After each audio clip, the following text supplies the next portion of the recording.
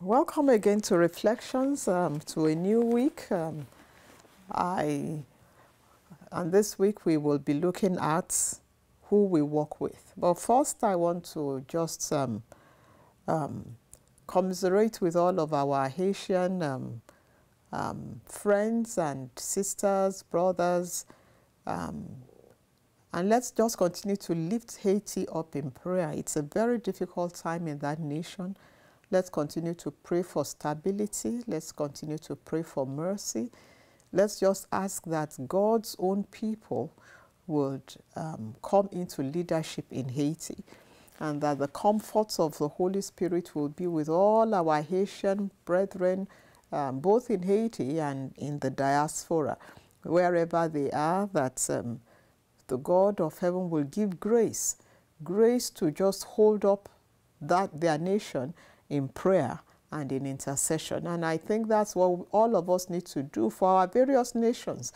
Believe me, the nations of the world are going through a very, very rough time.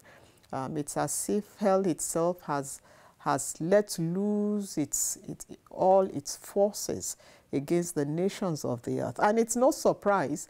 I don't want you to think that this is novel or that it's a surprise. No, because the Word of God had predicted it way, way, way before, saying that when it comes to the end times, that the things that will happen, the kind of news that we will be hearing will make our very hearts quake for fear. But thank God, because God has not given not us, will make the heart of men quake for fear. But thank God that for the children of God, we have no reason to be afraid, because He has not given us the spirit of fear. He has given us the spirit of love, of power, and of a sound mind. A sound mind to remain focused when every other thing seems to be going awry. If a sound mind full of wisdom to know what to do when every other person is in confusion. So my brothers and sisters, all of you who join me on Reflections, this is the time for godly wisdom. We need to begin to ask God that God will give us wisdom to be able to navigate the seasons that we are in, so that we continue to be good witnesses of the gospel of Jesus, and that we are able to bear witness to those who do not know God, so that they will come to a place of peace and a place of salvation. Salvation above every other thing. Without salvation, there can be no peace. Salvation of the soul, where Christ Jesus has become your Lord and personal Savior.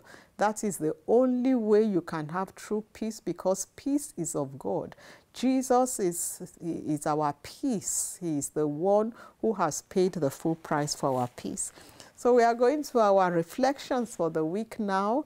And this week I want to talk about walk with me. Come, it's an invitation. Come walk with me. And Reflections truly has been a journey where all of you who join me on a regular basis have been taking a walk with me. And today again, I want to reaffirm that invitation by asking you to come walk with me. When you turn your Bibles to Genesis chapter 5,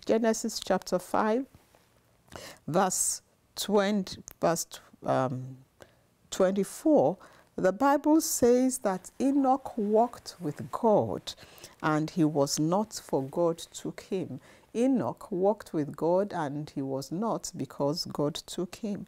Who are you walking with? God is inviting you to take a walk with Him. When we walk with God, it's a walk of righteousness. It's a walk of truth. You cannot walk with God and live a life of lies. You cannot walk with God and live a life that is unholy. You cannot walk with God and live an unrighteous life. We are told in Genesis 5, verse 24, that Enoch walked with God. Walked, W-A-L-K-E-D. He took a walk with God. He continued to walk with God. And he kept the company of God, or he made up his mind to be in God's company. And that relationship was so strong, that relationship was so real, that relationship was so powerful that God just took him. God just took him. He did not die. He just walked with God and he was gone. He was just gone. There's an invitation to you today to begin a walk with God. When you walk with God, believe me, you will not die. And when I say you will not die, I'm not talking about physical death, because the body will fall away at some point, but your spirit will continue to live and live forever. Therefore, God is inviting you to come walk with him. Walk with God. Whatever it is you've been doing up to this point, it is time for you to take an inventory of your life and make up your mind. I'm going to walk with God. And as I said, it's a walk of righteousness. It's a walk of holiness. It's a walk of truth. This is not the time to compromise. This is the time to make up your mind and walk with God in righteousness, in truth, in holiness. Because when you walk with God, you walk in victory, you walk in dominion, you walk in peace, you walk in health, you walk in joy, you walk in the kingdom of God. You are taking a walk in the city of the Most High God. God is inviting you. All these other things that are going on all around us, they are mere distractions. As I usually say, it is all a sideshow.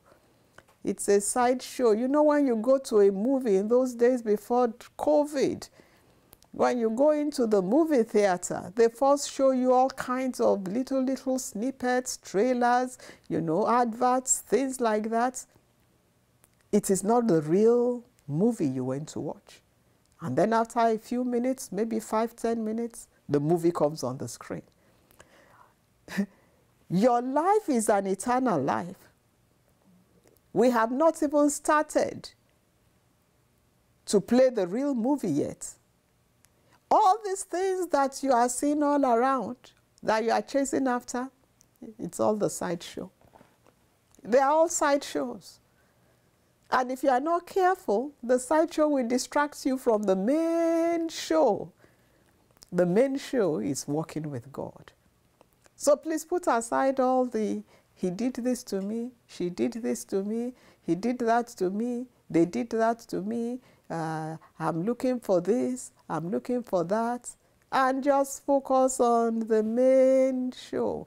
All the other things are the little things that come along our way.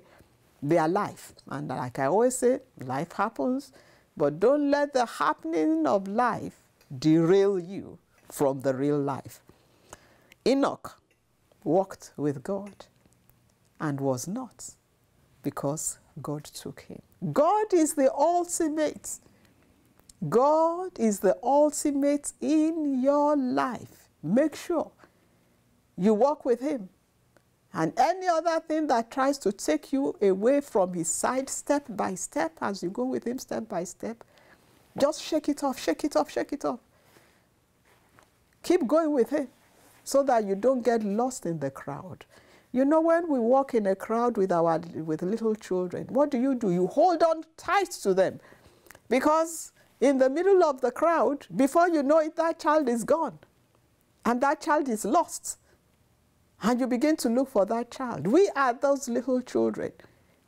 And God wants to hold us, but we have to hold on tight to him so that we don't get lost in the crowd. He can always find us, but you don't want to get lost in the crowd.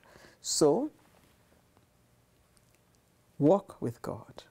Completely, totally walk with God. And you're going to be all right, believe me. Again, of course, bringing you your hope pill for today, that word of encouragement, that good news that you will be okay.